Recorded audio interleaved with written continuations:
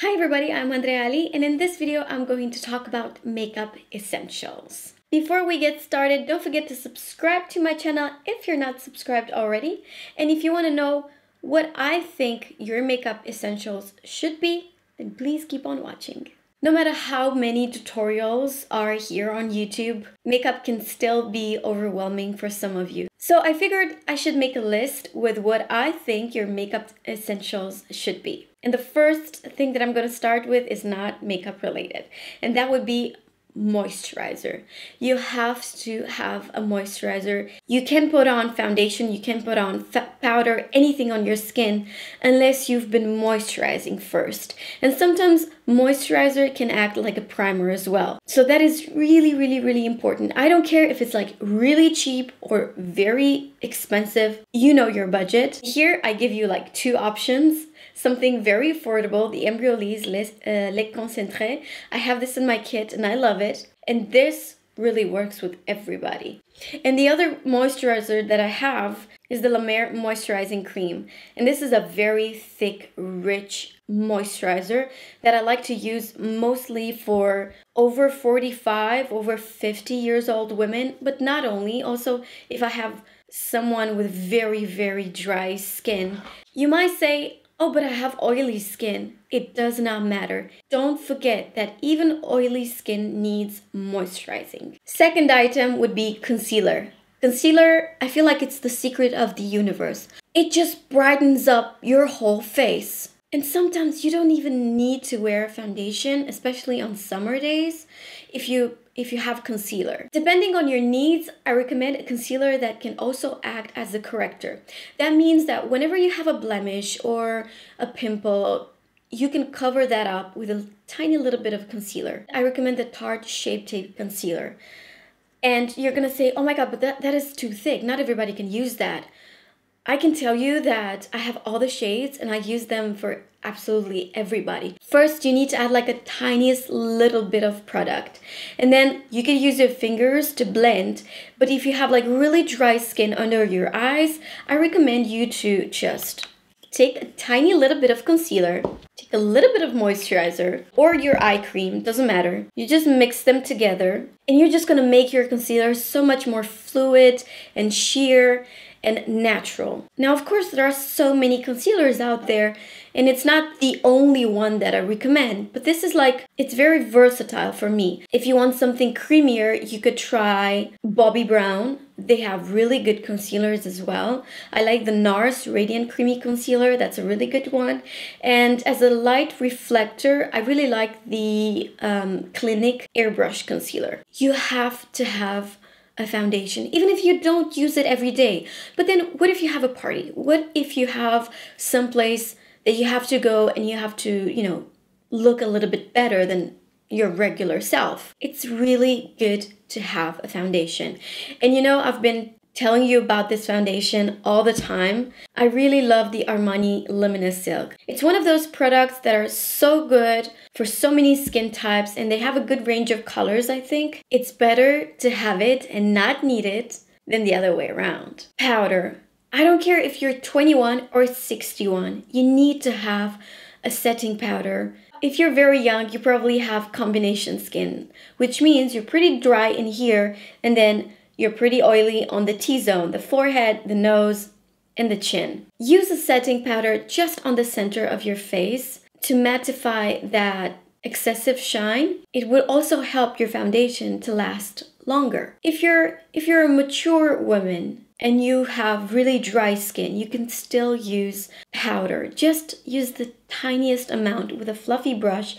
Just after you set your concealer, use the tiny little bit under your eyes, then around your nose and maybe your chin, and that's it. And I obviously recommend the Laura Mercier Translucent Loose Setting Powder. This is one of my favorite.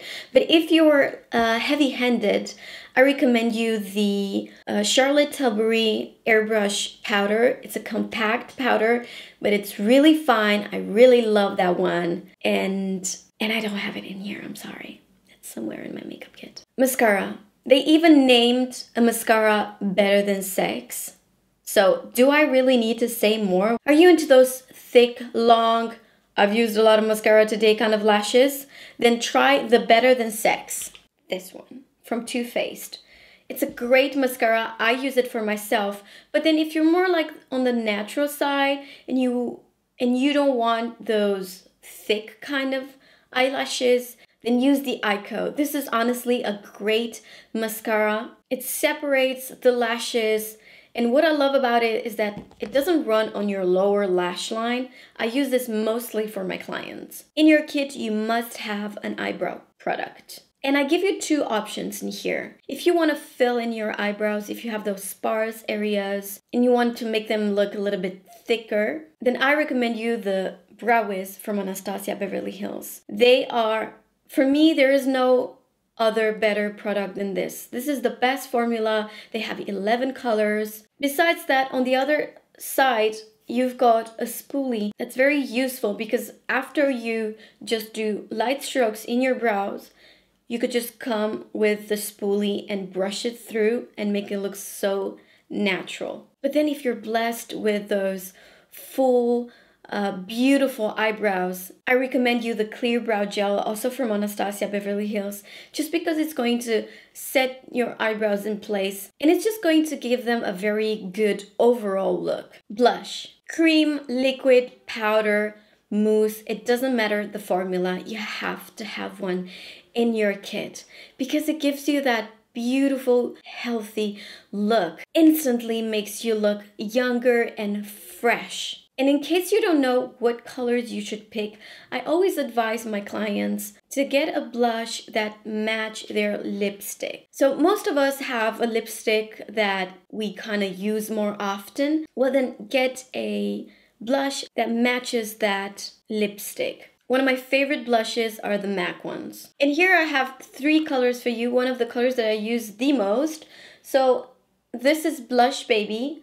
This is Melba. Actually, this, I think it works with every single skin tone. This is such a popular blush at MAC. And then here is Peaches. I recommend this blush if you've got medium skin tone. It looks beautiful on a tan skin. And I recommend you the matte formulas just because they're easier to use. If you're gonna use something with a shimmer and you happen to have some imperfections around here, then, you know, it's going to emphasize those. So that's why I love to use matte blushes. But I have some cream formulas for you and I really love these Glossier. They're so easy to use and they're not too pigmented like this one from NARS. This is extremely pigmented. I love this one, but it could be a little bit overwhelming, especially for a beginner. If you're a makeup artist, go get this because it's bomb. Bronzing powder, because we all like that sun-kissed skin. Besides, you could always use your bronzing powder as an eyeshadow. You know that one of my favorite is the Hoola from Benefit. This is a matte bronzing powder. I also like this Marc Jacobs bronzing powder. And this one in particular, it's just a tester, but I've been using it for so long and look at it. I mean, I could still use it for quite some time. Highlighter. You don't need to shine from the space. You don't need to put glitter on your skin, but highlighter is so beautiful. I mean, look at me. I've been baking myself in highlighter. I've used quite a lot today. And a really beautiful, very subtle highlighter is this one from Hourglass. I'm so sorry. This is the Ambient Lighting Palette. So the way I use this, honestly, I just mix all the colors and it looks beautiful. Ah, I forgot to mention this bronzing product. Oh my god, this is the best. I'm wearing it right now. This is the best. Soleil Tendu Chanel. This is the best bronzing product out there. I love it. I don't know if they still make it. Another really good option is this one from Bobbi Brown. This is a beautiful highlighter, Shimmer Brick. And this is probably the 3rd one that I buy and the 3rd one that I break. I don't know what's going on with this formula, but it breaks very, very easily.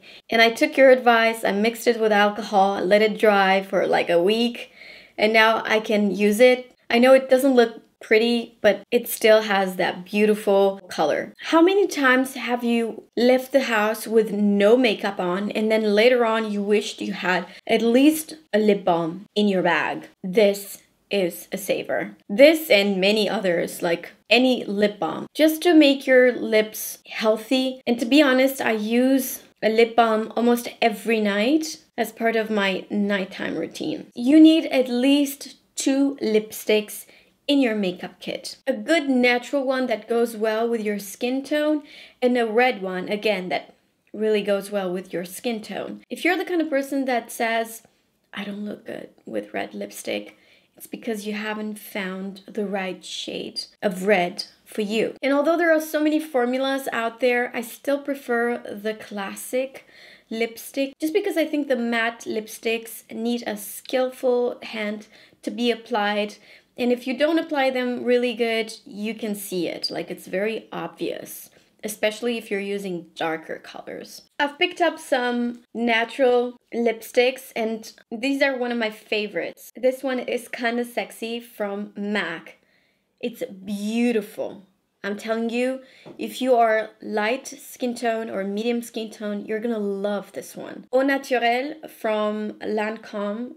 Beautiful, creamy, love the formula. Uptight, this is from Urban Decay, and it's a little bit darker, but for some skin tones, it looks just so beautiful, especially if you're medium to dark. The Charlotte Tilbury formulas are really, really good, and this one in particular is Kim KW.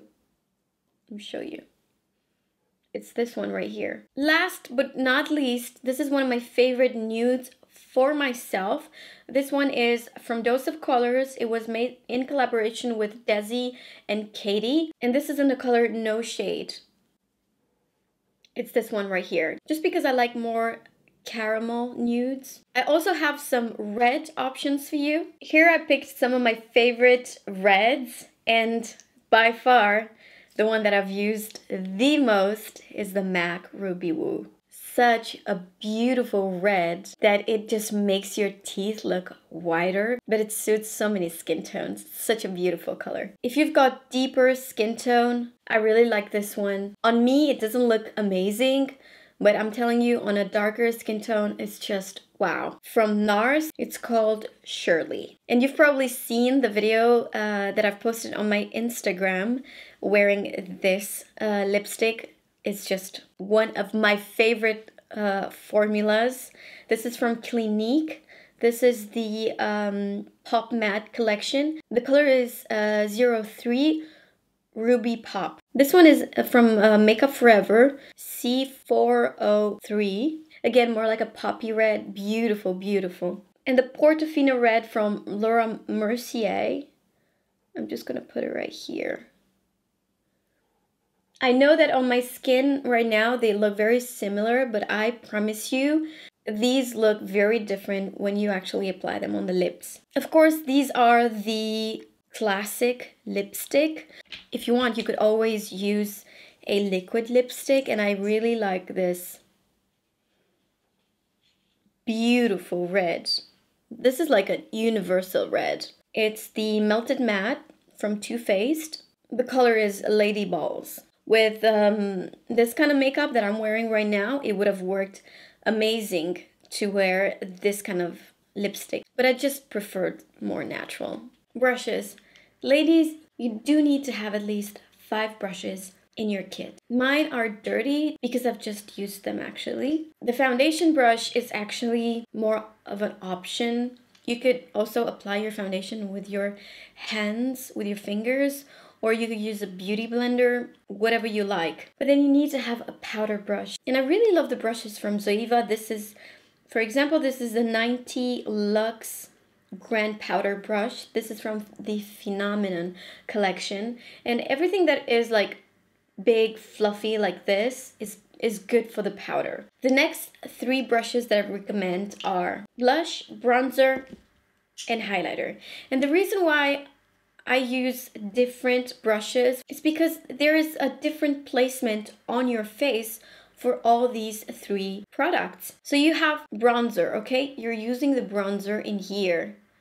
If you're going to dip it into the blush and then you're gonna go here, it's just gonna change the color of your blush, and then you think like, why doesn't it look good? It's because you're not using a different brush. Or you could just have two brushes and clean your brushes between all the steps that you're doing. I find this brush to be perfect for bronzer. This is the 127 brush from Zoeva because it has the perfect shape. I prefer to tap. Lately I just tap the foundation like this, you see? And it's just perfect. I find it to be the perfect shape for the bronzer. Then this is my, as you can see, this is my blush. I'm just showing you the shape, not necessarily the brand. This is a Hakuhodo B110 brush. I like the size. It's like perfect for the cheeks, you see? And then the highlighter. This is the Anastasia Beverly Hills A23 brush. I think the reason why everybody likes it, it's because it's not too dense. It's not a very dense brush. It's quite expensive. In France, I think it's 27 or 29 euros, which I find it to be, for a brush this size, quite pricey. But it just has the perfect shape and density to apply highlighter. Last but not least, damn it. Now don't tell me I'm the only one who has a black hair on her chin. My husband even named it. That's how popular he is, I just hate my black, stiff hair that is always growing on my chin. So I need to have tweezers in my makeup kit. Like, it's a must. Not to mention that I use it also for my lashes. Sometimes I grab 1 or 2 hairs from my eyebrows. And that, my ladies, conclude my makeup essentials kit. Why is it that I didn't include eyeshadows? It's because you got blush, you got bronzer, you got highlighter. It's like you already have 3 eyeshadows in your kit. So let's keep it budget friendly in here, okay? A list with every single product that I've mentioned, you can find it in the description down below. By the way, if you like this look, I can make a tutorial, so just let me know in the comments down below and I can film it for you. Maybe I've already filmed one. Who knows? Please comment and let me know what is the product that you can't live without in your makeup essentials. And what else would you have added? Thank you so much for watching. Give this video a thumbs up if you really enjoyed it and found it informative. And don't forget to subscribe to my channel. Really, it takes a second. Thank you so much. You can also follow me on Instagram, Snapchat, and Facebook if you want to know more about me. Thank you so much for watching, and I'll see you next time.